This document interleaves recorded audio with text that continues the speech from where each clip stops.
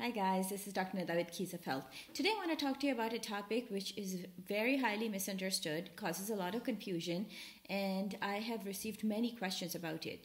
Lactose intolerance. Many people have lactose intolerance and they don't know it, and some people think they have lactose intolerance when in reality they don't. So let's start by defining what lactose intolerance is. Lactose is milk sugar. Lactose intolerance is when your body is unable to break down these sugars. When that happens, people experience symptoms like gas, bloating, abdominal pain, rumbling in the gut, and inflammation. Lactose is digested in the small intestine, so these symptoms don't necessarily show up right after you take milk or milk products. Sometimes it can take as much as an hour before you start experiencing the symptoms. Sometimes people confuse between lactose intolerance and milk allergies. It is important to differentiate between the two. They are two very, very different conditions. Lactose intolerance is when body is unable to digest milk sugar.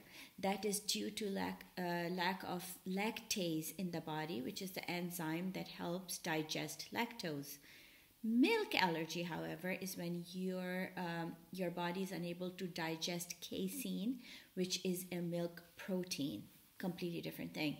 If you consume lactose-free milk products like lactose-free ice cream and you still have problems, you may actually have milk allergies and not necessarily lactose intolerance.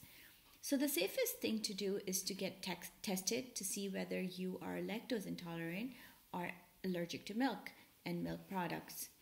Most people who are allergic to milk usually outgrow these symptoms with age, but some still continue to have these symptoms even as adults. So symptoms of milk allergies are more drastic than those of lactose intolerance. People can have swelling on the lips, mouth, tongue, face, or throat.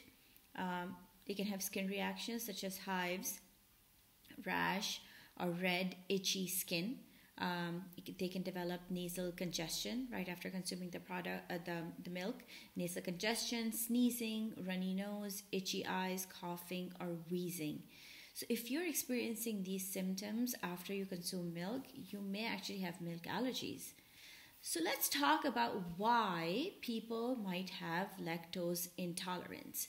It can happen because of previous damage to the intestinal lining.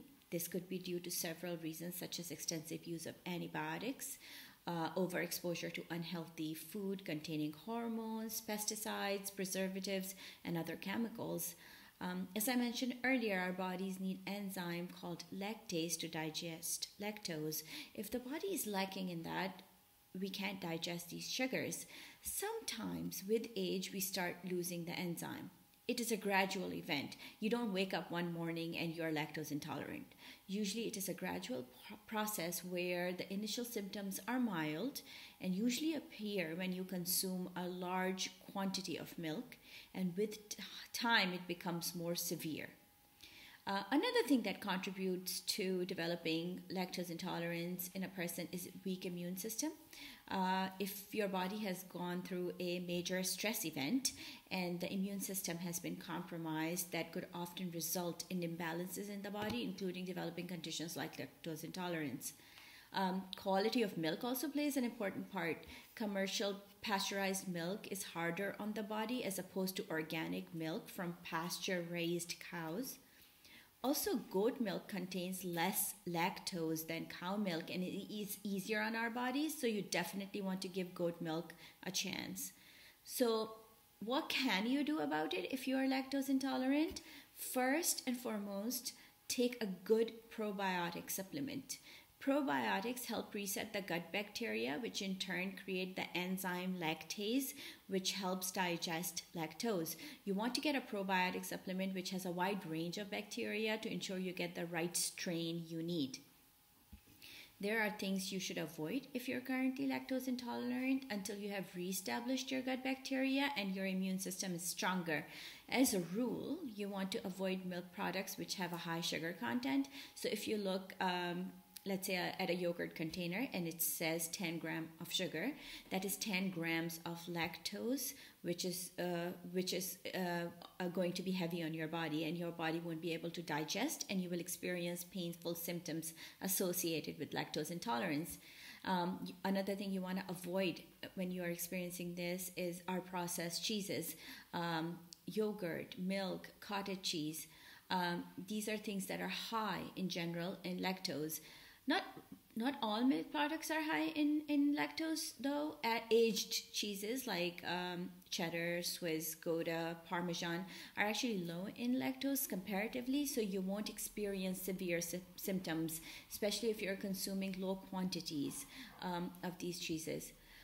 So make sure to read the label before you use the product or buy the product. As I mentioned earlier, goat milk contains less lactose than cow milk. You can try using goat milk products instead, like goat milk yogurt, goat milk cheese, or goat milk in itself.